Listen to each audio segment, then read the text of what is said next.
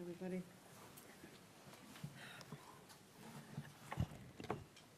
Good afternoon. I just returned from the scene of a horrific accident that led to a high-level anxiety all the way from Western New York to Albany to Washington. But before I describe the details, I want to be very, very clear to Americans and New Yorkers. At this time, there is no indication of a terrorist attack. Let me repeat that. At this time, there is no indication of a terrorist-involved attack here at the Rainbow Bridge in Western New York. At 11:27 this morning, a car going at a very high rate of speed crashed into a median at Niagara Street, just minutes from here. It's in the city of Niagara Falls, near one of the border crossings into Canada, the Rainbow Bridge. There are 4 border crossings here in Western New York. This is one of the busiest crossings, not just in Western New York, but along the entire U.S. Canadian border. And it happens on the busiest travel day of the year. So naturally, in a time of heightened alert, everyone sprang into action. It crashed into a Customs and Border Patrol booth, and the car and the booth immediately exploded. Burst into flames. I saw the video of an airborne vehicle that was absolutely surreal. You actually had to look at it and say, was this generated by AI? Because it was so surreal to see how high in the air this vehicle went, and then the crash and the explosion and the fire. That video will be released very shortly. As I said, we're not aware of any threats to this area, but I state the caveat that the investigation is ongoing. If you can imagine, this vehicle basically incinerated. Nothing is left but the engine. The pieces are scattered over 13, 14 booths. So it is a large scene, and it's going to take a lot of time for our federal law enforcement partners, who are with me here today and I'll identify, to be able to piece together the real story, to identify the make of the car. Obviously, there is not a license plate. I've been briefed by law enforcement for the last hour.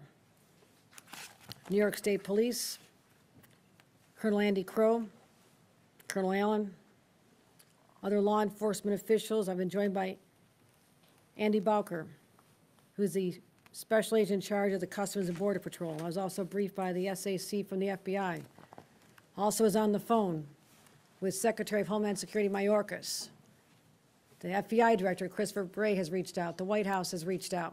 My staff has been in communication with all of them. I spoke with Senator Schumer, Senator Gillibrand, Congressman Higgins, local law enforcement, as well as local elected officials, because the world is watching to find out what happened here. And again, at a time when there's such high anxiety, stress levels are already high, and we've been on heightened alert since October 7th. That's why it's so important for me to stand here and tell the world, based on what we know at this moment, and again, anything can change, there is no sign of terrorist activity with respect to this crash. We've identified that this is a local individual, a Western New Yorker. 2 individuals died in the vehicle. The Border Patrol individual working in the booth was injured. The booth literally protected that individual. They went to the hospital with minor injuries and have been released. There is also, again, the busiest travel day of the year, there's a major disruption in, first of all, our cross-border travel. Right now, the Rainbow Bridge will remain closed while law enforcement continues investigation. Again, this is a large, widely scattered scene, and we're trying to identify all the elements to make sure that there is no unforeseen situations that we need to address before we can open again to the public. We're going to make sure the public is safe before they go back on the Rainbow Bridge. Also making sure the structural integrity of the booths, also very important. Our state DOT will be involved in that as well. The Whirlpool Bridge and Lewiston Queenston Bridge opening early this evening, probably open by now. Can anybody confirm that? Yeah. We're open now, okay? They are open now. There's been a lot of people trying to get across. I appreciate that. The Peace Bridge, which was open, is already reopened a half an hour ago. For those traveling by train, unfortunately, Amtrak has temporarily suspended its cross-border service between New York State and Canada. And the Buffalo Airport, despite early reports, the Buffalo Airport was never closed and everything is normal. Domestic flights are still active. There has been no cessation in service there.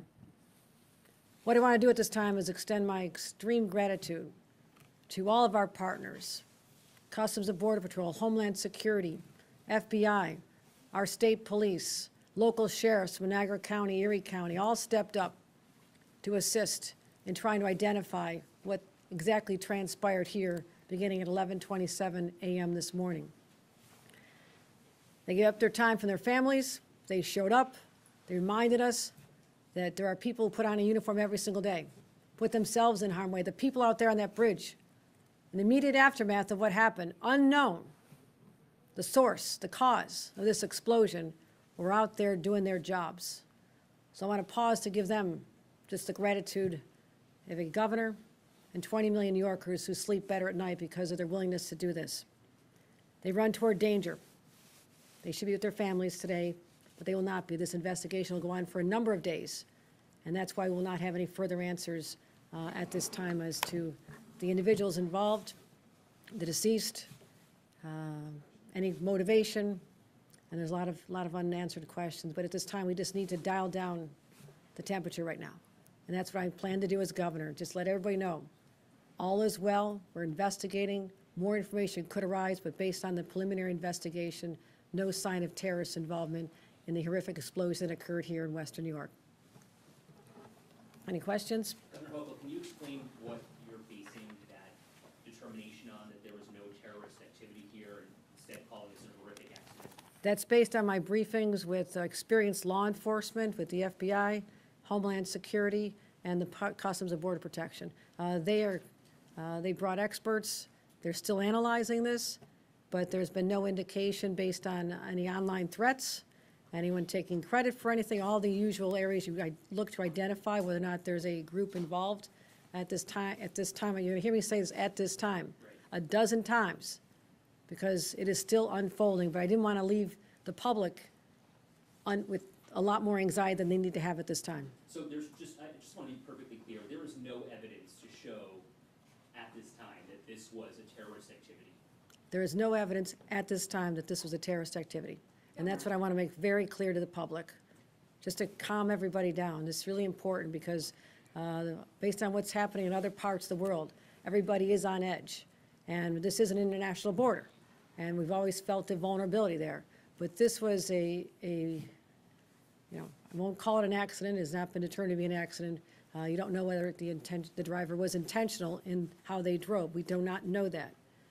All I know is there was a horrific accident, well, I won't call it an accident, a horrific incident, a crash, an explosion, loss of life, but at this time, no known terrorist connection.